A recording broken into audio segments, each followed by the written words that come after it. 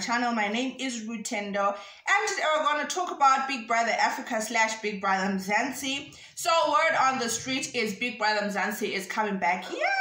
I'm a die-hard Big Brother fan. I've always loved Big Brother, especially Big Brother Africa. I remember season 1 where there was Gaetano, Abby, Cherise, Tapua, Mwisho, Waruna, Zayn, Alex, Stefan, who else? Bio. I think I'm not leaving anyone out. That was the first Big Brother, and that was amazing. While I was in primary, we're not allowed to watch it, but I still, used to watch. So when it comes to Big Brother, I have been a fan since day one. Although over the years, the ratings have over the years, the ratings of Big Brother have been whack, and I guess that's why they had to discontinue Big Brother Africa. So when Big Brother Mzansi is coming back, there's a bit of hope that Big Brother Africa could have a chance. So Big Brother Mzansi, Twitter has been going at it about how we, the public, the generals, we don't want celebrities, we don't want influencers. They already have a following. I don't know if they are going to be as entertaining, because maybe some will be conscious of their brand, of PR and things like that. I think Big Brother is interesting when it's different characters, when it's regular people just doing regular things. Yes, it's supposed to be entertaining, but we don't want people that are acting, like pretending for the whole, just to be 90 days. I'm not sure whether it's still 90 days, but pretending for the whole 60 to 90 daes. We want authentic people that are going to be real.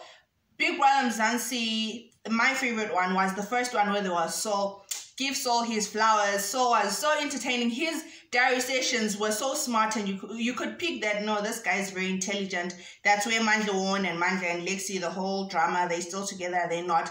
The second one, I didn't really like it much. It was just, it was just okay. So I'm looking forward to seeing how this one comes about, if it's true that Big Brother Mzansi, is coming back. But we're also thirsty and hungry for Big Brother Africa. Can the sponsors do something? And we don't want, like I said before, influencers and celebrities, radio DJs, people that are already known. Like, let's give other children a chance, and after you have been on Big Brother, use that platform for something. Like Bokelo Nare, the Zimbabwean housemate for the Big Brother Hot Shots, she made a killing out of it. Yes, she was already a businesswoman, but afterwards she did manage to grow her brand and make it into something, So rather, in short, word of advice, do something. Like, don't just come out of the house and it's like you disappear. We don't know. Use that platform for something, even if you didn't win the money. But when it comes to Big Brother Africa, the franchise, it's amazing. I feel it gives people opportunities, especially now with the digital age. Then there wasn't Instagram, there wasn't any Facebook, so we had to call using the landline to vote. But now it's easier, because also when we're watching, there are people, commenting, interacting and stuff like that. But then it used to be phone calls and SMSs, I think. So it's a great platform, especially for people that also want to go into acting, into presenting, into business.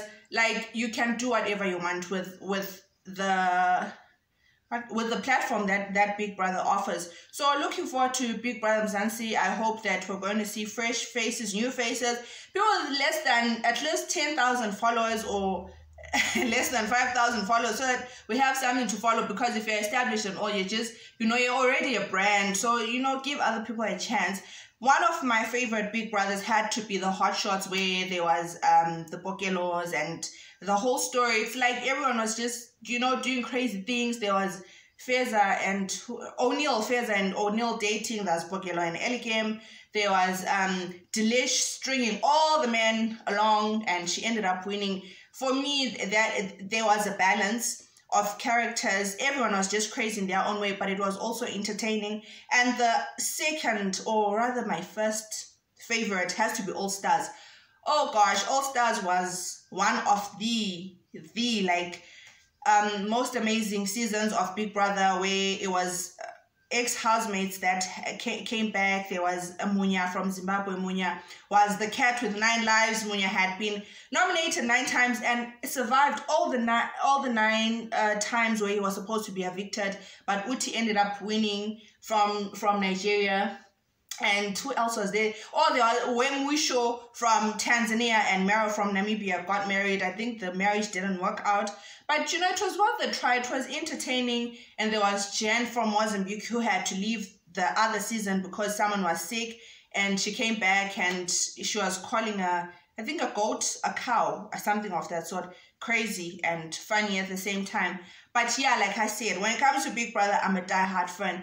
When it comes to Big Brother Niger, I've really struggled to connect. I've seen one where Ifa won, where they were the Bizolas and the Tolkien, Tony, Debbie Rice. Oh gosh, my memory is so good. And who else? Who's that other guy? Yeah, those type of people. Okay, my memory is acting up now. Please leave a comment down below. Don't forget to subscribe. And let's see whether Big Brother Mzansi just does come through. See you guys on my next video. Bye.